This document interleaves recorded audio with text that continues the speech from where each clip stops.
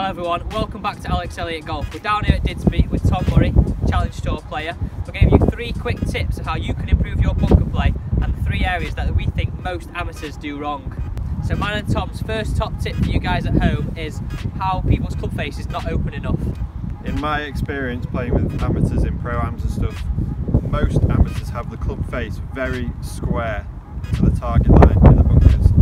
This really doesn't help because there's the bounce on the wedge you need to increase because it'll go through the sand a lot easier. If it's square, dig, the ball won't get out the bunker. So this is the most common setup. This is the setup that me and Tom would like you to have with the club face address.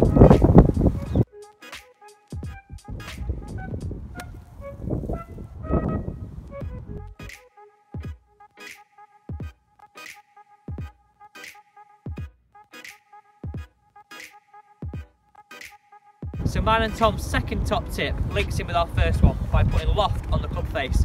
Most people try and help the ball up in the air. By applying loft to the club face, this will do this for you. So as Tom's going to demonstrate here, he's not going to help the ball up into the air. He's going to give it a nice descending blow, and the loft on the club face is going to jet the ball into the air.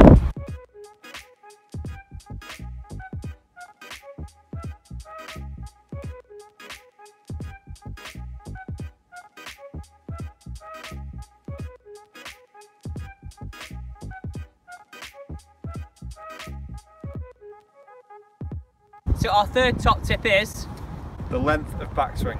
A lot of amateurs that I see, and again it ties in with the loft on the club, they take it very short on the way back, then have to help it in the air. So if you can have a nice smooth, long, languid swing and just gather the ball like this.